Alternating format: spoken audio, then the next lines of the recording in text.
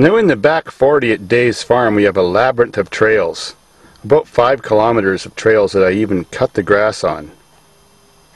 So since we get a lot of enjoyment driving our off-road machines like bikes and quads or crappy cars or whatever back here, or stopping and getting out and enjoying eating the berries for whatever reason, they're good. I have mosquito control. Redneck and simple but very effective. I haven't even seen a mosquito in a long time. Yet I'm in the middle of the forest, in the middle of June. So, here and there throughout the forest, beside my laneways, is these water holes. Well, I dug them with my backhoe tractor, my case. Well, what I do is really logical if you think about it. I've got about 8 of these around the back of the farm. So if you understand a mosquito's life cycle, well, some of them have to find a place to hibernate and freeze over the wintertime. Well, they come back to life in the spring. But last year's crop of mosquitoes isn't going to last that long the next year. So what they do is they go find somebody to bite, get some blood, get their eggs fertilized, and the blood feeds their eggs, and then they lay eggs.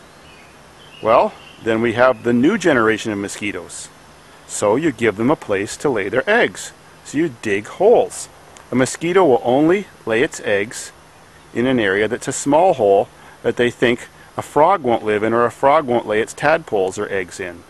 So if a mosquito sees like a big puddle like that, we only have that because it rained an inch last night, they automatically assume by evolution that they have no idea how long that's going to last, but they know that's big enough that a frog or a toad might consider laying its eggs in there.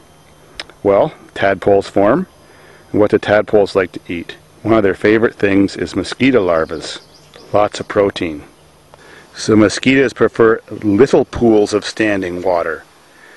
Well, biology tells them that no frog would dare lay its eggs in there because it would probably dry up as the weather warms up and all the tadpoles would die.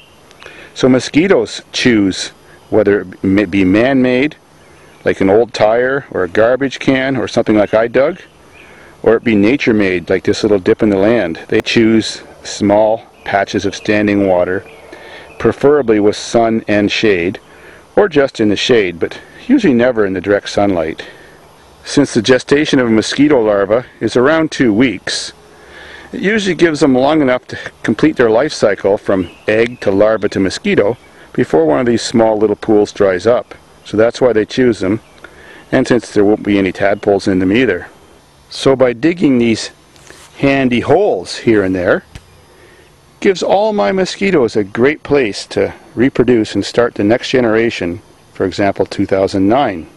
Well, since I'm much smarter than a mosquito, I wait for about 2 weeks till I see them laying their eggs, and I see lots of wiggly larvae in there, and then I just go pour some used motor oil in these little ponds. That's why they have that disgusting sheen on them. Well, used motor oil does 2 things.